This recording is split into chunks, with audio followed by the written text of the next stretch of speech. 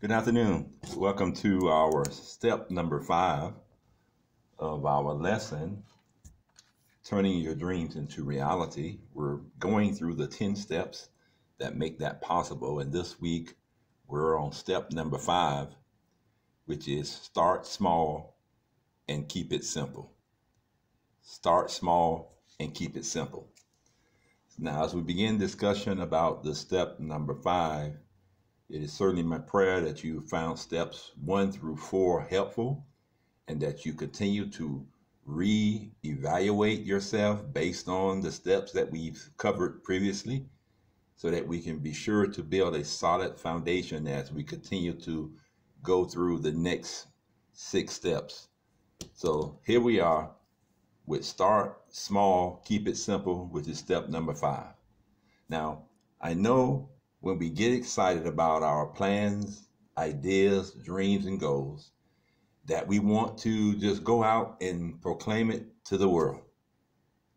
But let me caution you that that's not always a good idea, especially if you have not had time to prove your product or service yet.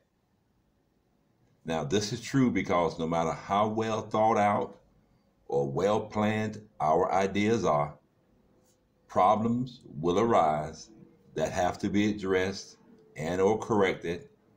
And I believe that it's best for us to be able to do that while our business, organization, and or membership is small enough to make the adjustments without upsetting potentially thousands or millions of people.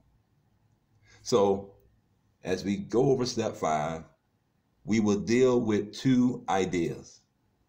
The first idea is start small. And by this, I mean launch your product or service on a small scale first, and then expand it to larger numbers of people as you are able to correct any flaws and or issues that arise. The second phrase or ideal that we'll discuss as we talk about step 5 is keep it simple. Keep it simple. Now, this will help you by not making your product or service too complicated or hard to understand. You can always add new features, new products or services later.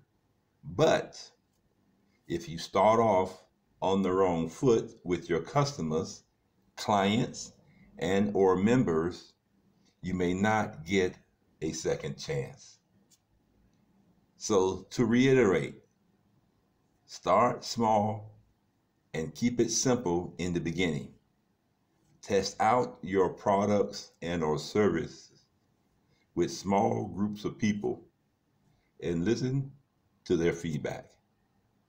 This will help you to improve your service and or your product and to better serve larger numbers of people later on.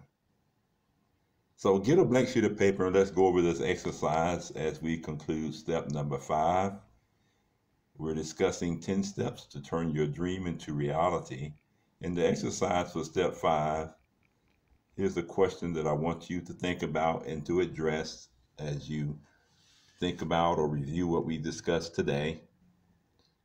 If you have a blank sheet of paper, you can write this question down. And the question is, how can you make sure that your product or service is tested before going big with it? And what type of feedback system will you put in place? Again, how can you make sure that your product or service is tested before going big with it?